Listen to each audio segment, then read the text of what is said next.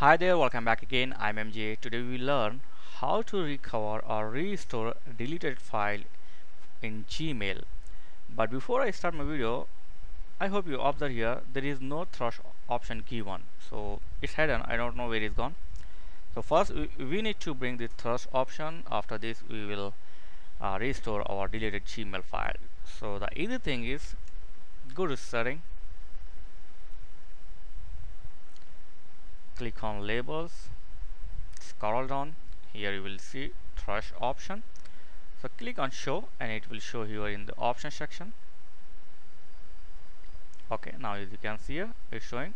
So click on thrush and it will show you all deleted file.